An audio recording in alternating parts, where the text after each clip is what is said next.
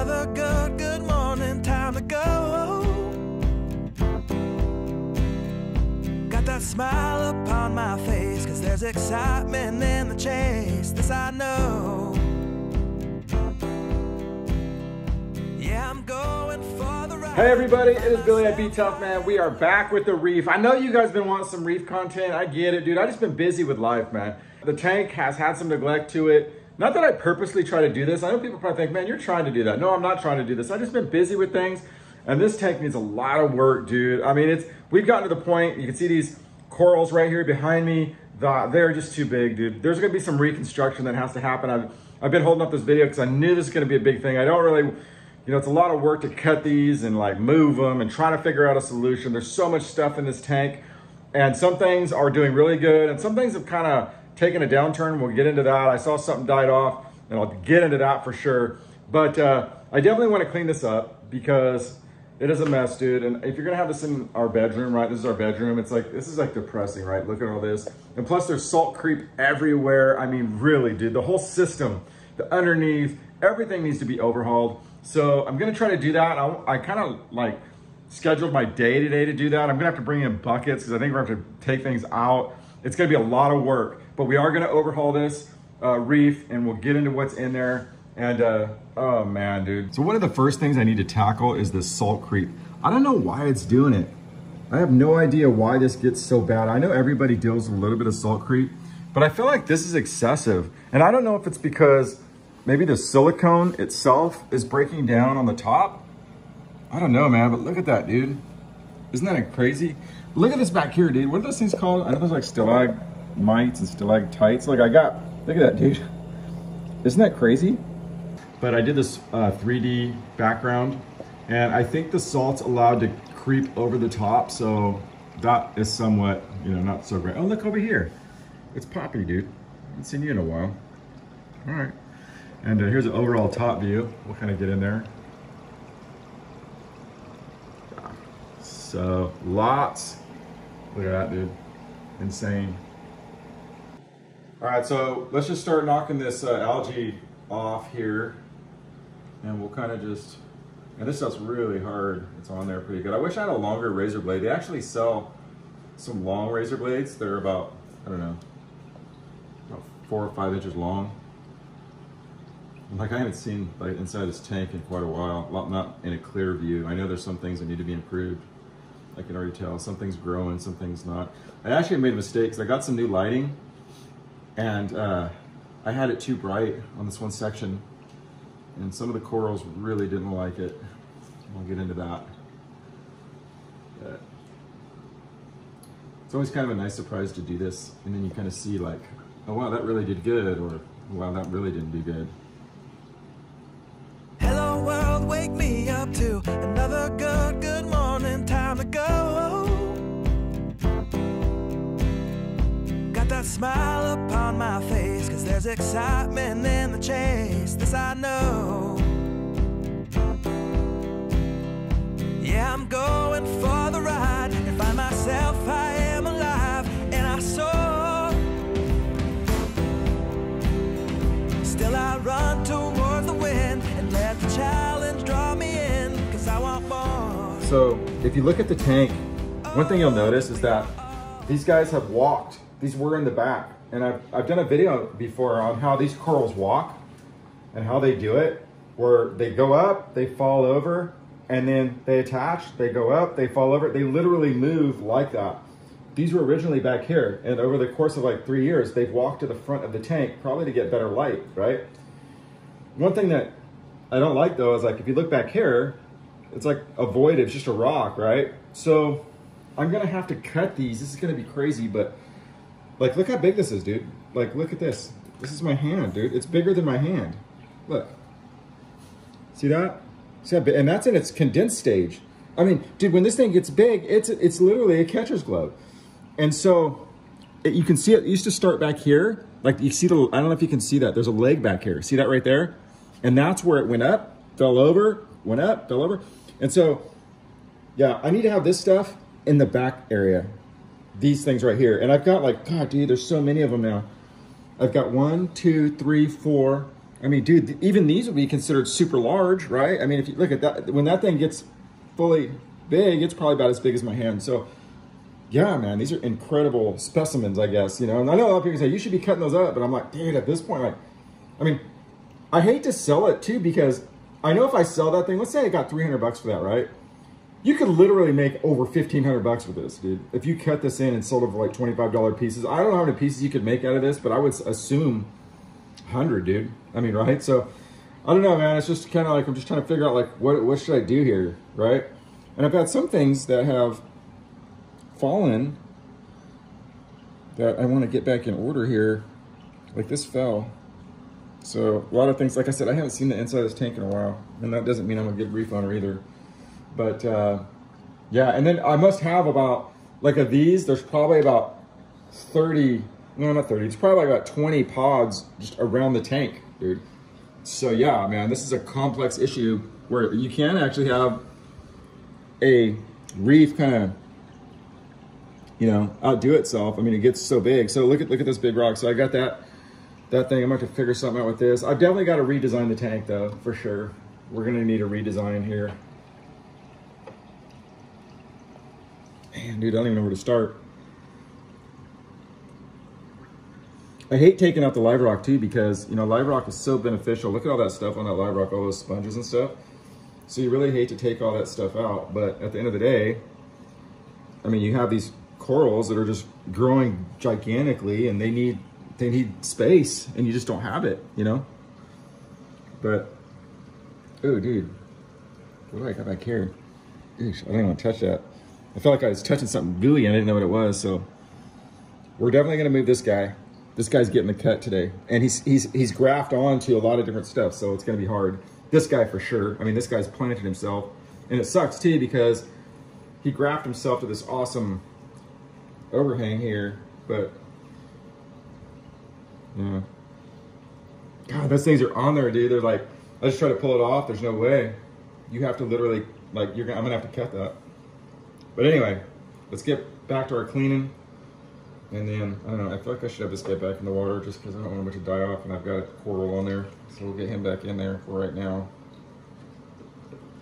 A lot of people ask me, like how you keep everything together, and the short answer is gravity, because you see all these rocks go all the way to the top. But, you know, it's definitely, see like a piece, oh man. Yeah, this is gonna be tricky without bringing down the whole house. Oh, dude.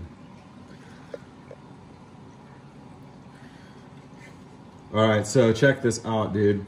So I just cut this thing off. I mean, dude, look at this thing. Look at the base on that, dude. Is that crazy? Look at the green, isn't that awesome? I know you can't see it, but it's just fluorescent green. But dude, look at that.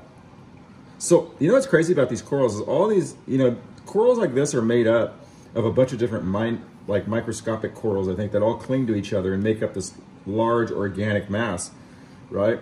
But I mean, this thing is, I mean, this thing's massive, dude. Look at this. So what I'm gonna do here, he's going to the back because I got no other place to put him. And I don't even know how this is gonna turn out, dude. And the thing that stinks is that he'll float around, especially as he gets his, you know, he fills back up full of water, he becomes even lighter, and that thing will be floating on the top of the tank. But look at this. I mean, you can kind of see here, see this right here? And that will grow into another one down here, like this right here. Like if you see this right here, that will grow into another one of these. So, and it will grow, it'll have a huge head on it too, because this is a really wide thing. See, this whole thing's gonna come down. This is gonna be a bad deal for me. But I just can't, I have to do it. I have to redesign this whole thing. There's no way around it. So, all right, let me get going. I'm gonna cut this guy next, and we'll move him back. Okay, so this guy's next. Let's see, he's connected to here. God, they get so, I was able to break him free of that one thing, so that's good. They cut somewhat easy if you have a sharp enough blade. Okay, so I'm gonna bring this guy up here. See this right here? See, it's connected. So what we're gonna do here, oops, some kind of, it looks like a potato, dude. Doesn't it? That's what it looks like, a potato when you get done with cutting it. Okay, so he's free floating. All right, so here's another one. And like I said, I don't know what to do with these things, dude. So, I mean, the only thing I feel like I can do is like,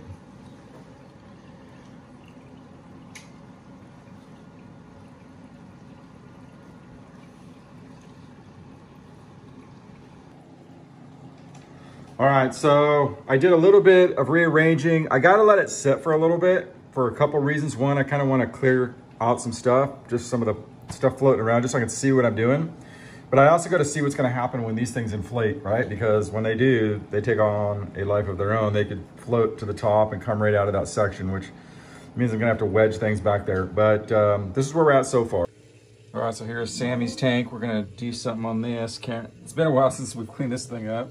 It's really got a really cool beta in there that you'll see. So let's get this all going, and we'll get this little tank cleaned up as well. All right, here it is.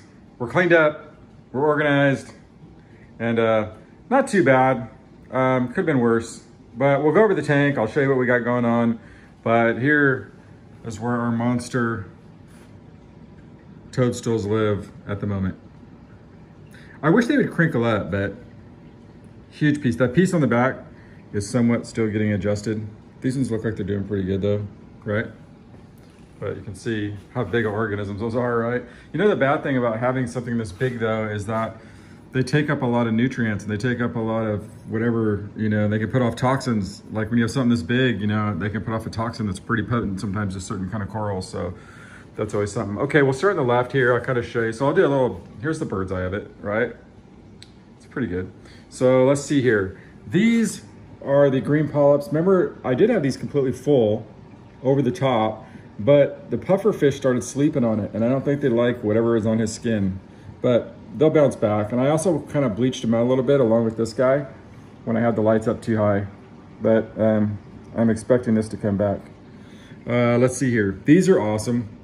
I got this from a fellow reefer here. They're these, and this doesn't do it any justice because these are like toxic green finger leathers or whatever you call them. They're toxic, man.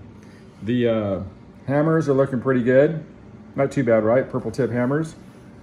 And then let's see here. The polyps, they look as good as they ever have. We got another little guy down here. I didn't even realize that I still had bubble tips in here, but I do have one in here. He's kind of just chilling, right? This thing is awesome. Everybody likes this thing. It's like a Recordia, super bright orange on black, and when it's all blue, it looks amazing, dude. I mean, it is like on fire. We got another toxic hammer here. He's looking pretty good, right? Extended out pretty nice. Toxic mushrooms. Then up here, we've got a couple bicolor hammers and torch, polyps. So those all look pretty good. This tank does really good with like hairy mushrooms. So I got some down here as well. I don't know what it is. I did do a little bit of rock work. I had to because I had to rebuild some of this stuff. That's one of the things I actually really enjoy is building up the rocks and having these like areas that the fish can swim through, and I don't know.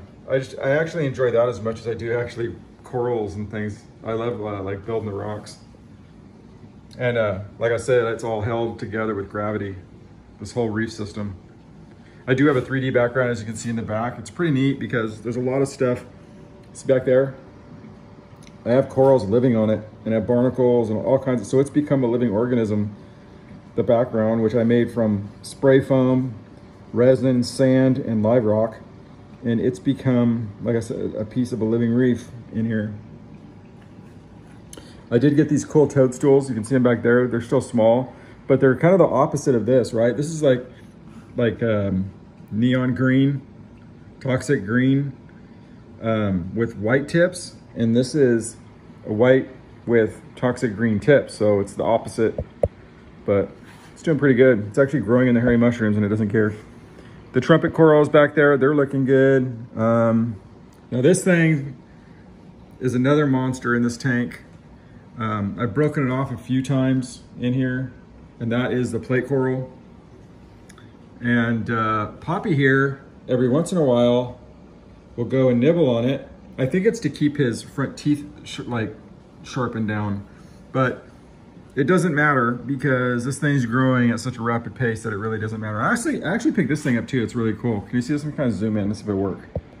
Isn't that cool? I got that a long time ago. They had a pickup, man. I just picked it up. I thought it was cool. It's still kind of hanging in there. It's nothing, it doesn't grow crazy, but it's still there. And but no, this plate coral is amazing, and it's really neat because see all this under here? It actually builds on top of itself. So all this is like a history of itself, right? It's old skeleton structure, and it's always growing. It kind of doesn't grow in a spiral. It kind of just, I don't know. It kind of, I mean, it does sometimes come out, but it's you can kind of see the formation it does. I did wipe it out one time, half of it. Like this part up here, see how it's kind of like bleed? It's growing over itself now, but at one point I had the water level come down too low for too long, and it bleached half of this thing, but it's coming back big time. But yeah, and then here is part of the base, right? I cut the base off that toadstool. Now the top of that should grow into one of these. It should grow a crown on it, and it will be, but I mean, I've got like a lot of these things, man. They're just everywhere. Dude, I mean, seriously, I probably should get rid of some of these, but I don't know. I haven't bought a coral in a long time. You know, it's really cool too, and this doesn't do them justice. I almost want to turn on the lights. Let me see if I can real quick. Because I want you to see like the colors on these if we can. They're really cool. Let's see here.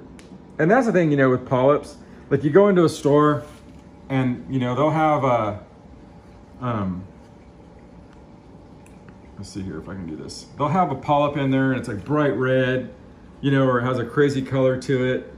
And then when you get it home, you notice that it's just blah looking, right? Because it's not under the super blue antennae, you know, that most people don't keep their tanks like that. I don't know, but if you can see it, it becomes these, back there you might be able to see a little bit more, but it's these really nice orange polyps. They're really beautiful, you know, and if I put them under, you know, and this doesn't do it justice, man, because this phone just doesn't pick up this color. But if I put those under some crazy lights and look at these things though. Whoa, those things glow. This thing glows. These things are on fire. Man, look at that, dude. Look at everything just comes. Look at when I back up this deal. I'm gonna turn this down too. Watch how all the colors pop on this tank with all that toxic stuff in there. Gonna turn this down. There we go. But see how the tank, look at this thing, dude. Is that wild or what? Everything gets like on fire. Yeah, that's crazy. Look at this thing. Whoa. Now see, if you saw that, what would they charge you on eBay on that, dude? Honestly. They'd call that the holy grail. They'd call that, dude. Right? Crazy. But all these things are just awesome looking, dude. When it gets, look at this thing. Holy smokes.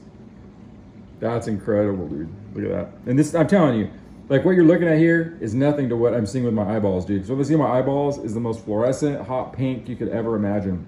Same thing with all these toxic things, man. These, it's just wild. Look at these things. Fire. Yeah, man, I love it. Leave my tank like this if I could. I think it needs a little bit more light though.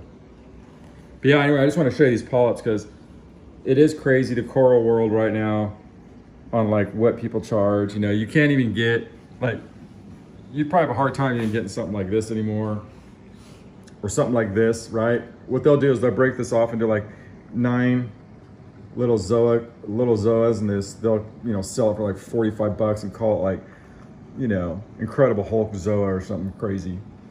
But that's the reef world, man. But anyway, there it is, dude. There is a look. And look at Poppy up there, dude. He's a role model citizen. Role model. I'll put some light back in here.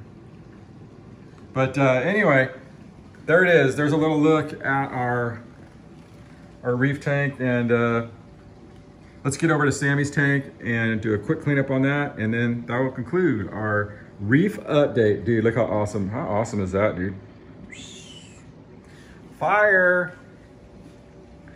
I'll take one more backup step, and then we're gonna head over to Sammy's. All right. All right, so here we are. This is the tank. It's low on water. Sammy, you haven't been taking care of your tank, dude. I don't know what happened. Like one day I woke up and started smishing. Then my dad, you said, oh, we could do it tomorrow. Then he did that over and over and over and over. Then it turned into this. Okay, we gotta fix it. I don't even know if that's algae. I don't even know what that is. Okay, so the first thing you do, let's get the water out of here. Or let's get some water out of here. Let's get him in the bowl. I think there's some snails in there. And let's see. Perfect angle. This will do it. What? Here we go. I did one in slow-mo. It goes out to 3. Well, we got Sammy's tank all done. Snails look like they're happy. And beta fish. Looks pretty. Isn't that a cool beta fish, dude? Looks cool, huh? It's like got red, blue, and white. It's like an American flag. Isn't it neat? Got our plants going. It's a cool little tank.